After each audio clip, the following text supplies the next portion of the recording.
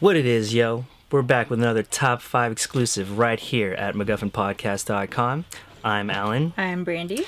And today on the Top 5, we will be talking about our Top 5 death scenes. Ooh. Death is a common event in films. Pretty much like every movie pretty much has one. And these are our favorite. Now, obviously, with a topic such as death scenes, there's going to be spoilers. So if you haven't seen these films, sorry, we're going to spoil it for you. Most of mine are pretty classic, so if you haven't seen them by now, I don't really pity you. So. All right, so did you want to start or me? Sure. Okay. All right, number 5. This is a very memorable scene, not just because somebody dies in it, but because of the way that they die. Uh-oh. And that would be the scene in Scanners with the exploding head. Ooh. Have you seen this movie, David Cronenberg, No, I Scanners? haven't seen this, unfortunately. Yeah. Spencer's looking at me like, what's wrong with you? Basically people who have sort of like psychic telekinetic powers, and there's a scene where someone is demonstrating their power in this fashion and makes another person's head explode. And it is like, I don't understand how they made it look like someone's head really exploded. Like, it's just like really impressive. You should just YouTube it and watch the like 1 minute of the guy like being all intense, and then all of a sudden just BAM! Head explosion. Like massive headache so bad that your head like bursts. It's very impressive. Very awesome. Yeah. I'm sold. I'm sold on that movie. All right. Moving on to my number 5 death scene. Death scenes are common in horror films, yes. I think it's safe to say. And my number 5 horror film is from 1973, and it is the ending of The Wicker Man. I know you love The Wicker Man. Again, Edward Woodward. Stop listening if you don't know the twist ending of The Wicker Man. Yes, stop listening, because it's classic. Edward Woodward, this cop who goes on this island to try to find out what happened to this missing girl, meets a whole bunch of people that act really weird, act really strange. He's not sure what's going on, and then at the end we come to discover that they're a cult and they have chosen him to freaking be their human sacrifice.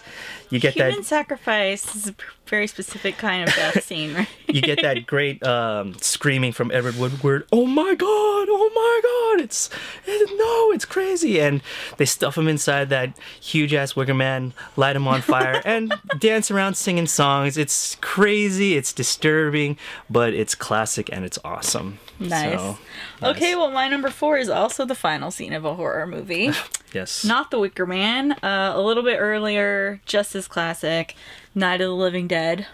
Oh, man. I mean, you basically could pick... There's a lot of good death scenes in this, right? But the one that sticks with you is the one that is just so unfair that comes right at the very end. Oh, man. When Ben has... he's made it through the night, and the posse is there to save him, and they see him in the window, they think he's a zombie, and they shoot him, and it's over. Sucks. His body gets thrown on the pile. It sucks, because you see, like, the entire movie, you see him, like, fighting against, like, the zombies, and the people that he actually gets into the house with, he has to, like, fight off in a sort of way, too, and it's like, he really earns that survival. He earns being, like, the final man standing, and then it's just completely unceremonious. It's, like, shocking. And being that, you know, Night of the Living Dead is, like, what the first great zombie movie would be safe to say. It must have been like how shocking to see. It's very effective. Yeah, even now, startling. Yeah, it sticks with you. Oh man, yeah. After I saw that, I was like, what the heck? Poor Ben. All right. My number 4 death scene is from 1964, a little more on the comedy side of things. It is that classic moment when Major King Kong rides the missile all the way down to his death in Stanley Kubrick's Doctor Strangelove. Slim Pickens, man. One-of-a-kind person, one-of-a-kind character in that film. He's the commander of this bombardier that's accidentally sent on a mission to drop a nuclear bomb on Russia. And, I mean, you know, by golly, he's going to do it no matter what. Even though the system short circuits, he gets on that bomb, he fixes it, and, well, what do you know? He rides it down like a Bronco all the way down. So this is actually the ultimate death scene, though, because then the whole world dies. Yeah. So, I mean... And we're all dead at the end of Doctor Strange. Exactly, and his was the one that triggered it all. So... Good stuff. Good film. It's a good film. Love Everybody's dead. Yeah, it's kind of funny how you love a film where everyone dies at the end. Well, you know, what are you gonna do? Okay. Okay, my number 3, your classic hail of bullets death. Again, the final scene in a film, and that is from Bonnie and Clyde. Yes. Oh, just a lot of bullets, right? Like they just keep shooting. They finally got Bonnie and Clyde cornered. It's like, I think we're dead, you know? I think you guys got us. More and more bullets into their bodies until it's absurd. It's awesome, too, because the way their bodies are, like, going like this, like, shaking from all the bullets that are going in. So it's like, holy crap, dude. Come on, like, 2 bullets could have been enough, you know? We had to go, like, you had to unload an entire clip on them. It's like, holy crap. Yeah. But I mean, it's one of the great movie endings, right? It's one of the great movie endings. One of the great films. That movie would not have worked without that ending. Yeah, it needed something that was worthy of the characters and the spree they had gone on. Exactly. And the bizarre other earlier events. You gotta love those characters that go out in a hail of gunfire. We may be talking about it later on. Okay, moving on to my number 3. Now, my number 3 death scene, I picked because of how intense it was. I mean, this was a really intense death. It is the Russian roulette scene in The Deer Hunter. Man, just, okay, so you have Robert De Niro, who's going back to Vietnam to save his friend Christopher Walken, who... he went literally crazy being over there working as this guy who enters Russian roulette games. And for those who don't know what Russian roulette... Don't ever do that? Yeah, Russian roulette, I mean, you play with guns, shooting yourself in the head, and gosh, you know, it goes to show how much Michael in that film loves Nick. To go to the point of actually participating in the Russian roulette game just to, you know, show how much he wants Nick to come back home, you know, and it's just so intense. And gosh, every time, like, I know what's going to happen. I'm just thinking about it. Even though I know what's going to happen, every time I see that scene and I see them put the gun up to their head and pull the triggers, like, oh God, like, oh my God, please. No, it's just too much. There's no reason to ever play Russian roulette. Okay, we don't need there, yeah, no reason. Okay.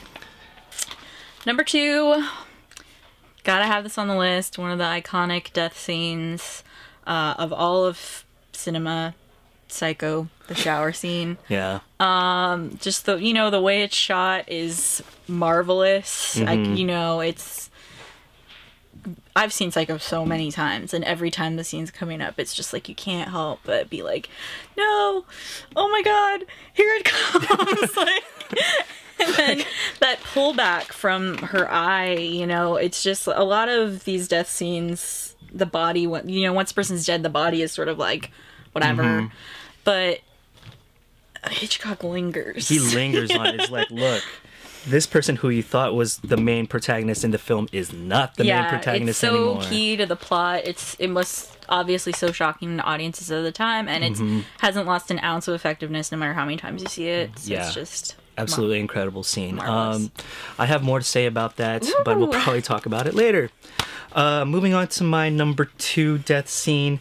Speaking about going out in a hail of gunfire, I could not have made this list if I did not include Tony Montana going out like a badass that he is in Scarface. I mean, you have one my favorite part of the movie. Wow.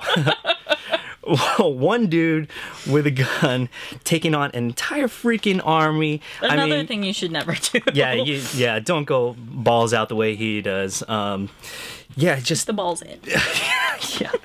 So Tony Montana, his little friend, taking out all these guys, the grenade launcher, blowing everyone up. I mean, it even gets to the point where he runs out of ammo, drops the gun, and he's still taking shots from guys, and is like, come on, come and get me, you can't do nothing, I'm Tony Montana. And he goes out freaking with that dude with the sunglasses and the shotgun to the back. Tony Montana falls over into the pool. You're such a nerd about this movie. Slow pan up to the globe. The world is yours. It's just freaking awesome. One of the great classic death scenes. One of the great endings to a movie. I love that. I love it. So okay, moving on. Now you did say it was the best scene of that movie, though, right? Yeah, because I think we can all agree. It's the best scene. Not well. Okay. All right. Number one, pretty much the only death scene, in my opinion, that can beat Psycho. And that is from Jaws when Queen gets devoured by the shark. I mean, it is brutal. And it's like, there's like no dialogue. There's just that they're just like screaming because the fucking shark is on the boat. And like, this is the moment, you know? This is Queen's stand with the shark, and the shark wins. Shark wins hardcore, dude. And the scene is just like, there's chomping and blood. It's like, and the boat's like freaking tipping over and going in. It's like the other guys might as well look out too, because you're next, dude. You know. And then at the end, like Roshire's just like, like that's that. Yeah, Quinn's that's dead. it. Like Quinn's there's gone. There's really like nothing you can even say after that. You're just like, holy shit, we just saw the shark actually eat someone. Yeah, right? Because, like, throughout the entire movie, it's like you see someone go under the water and then you see, like, what, blood come out. Yeah, it's all implied. Now it's like, we're not implying nothing, dude. You are going to see Quinn get eaten. Hardcore. So, yes. The shark is way more hardcore than Tony Montana. Well, that's a matter of debate. Anyway, yeah, so my number one is this shower scene in Psycho. I mean, it's classic, you know. Just amazing the way that scene was edited together. I mean, you think you see the knife go into the body, but it doesn't. It's just really, really well made. The sound effects, Janet Leigh screaming, the blood going down the drain.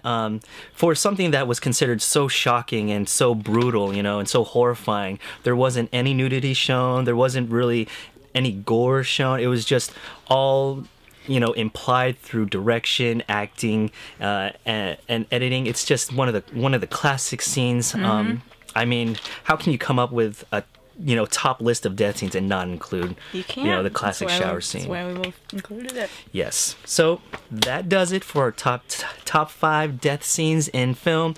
If you have any that you'd like to share, there are a lot out there. Please let it be known at MacGuffinPodcast.com, and we will see you guys next time. Peace.